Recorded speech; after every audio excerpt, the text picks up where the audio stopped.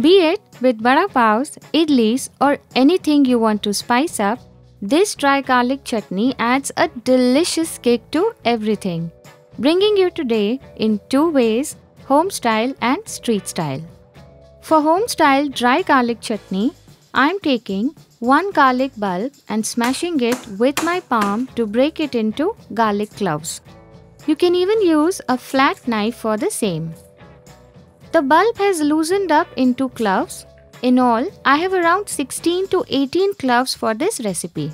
Let's move on to the process of roasting. In a pan on heat on medium flame, I am adding 15 dried red chillies. Let's roast it on low to medium flame for 1 minute. These are done. Next goes in the garlic cloves. Roast it for 2 minutes. Let's take this out.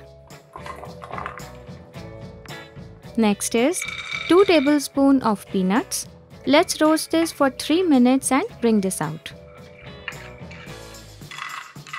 Now I am roasting 1/4 cup of desiccated coconut. Do not roast this for long, just 30 seconds are good enough. And the last ingredient we need to roast is 2 tablespoons of sesame seeds. Roast the seeds for 3 minutes and then take them out. For grinding, I am firstly taking roasted red chillies to grind.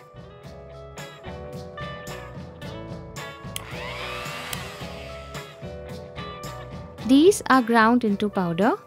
Next, I am adding to the grinder the roasted garlic cloves, roasted peanuts and roasted sesame seeds.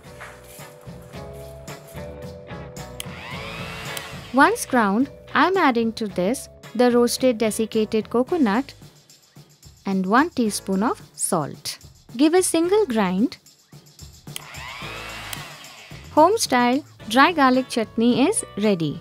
The best thing about this home style chutney is you can store it in an airtight container and it will stay good for 6 to 7 days at room temperature and 20 to 25 days in a refrigerator.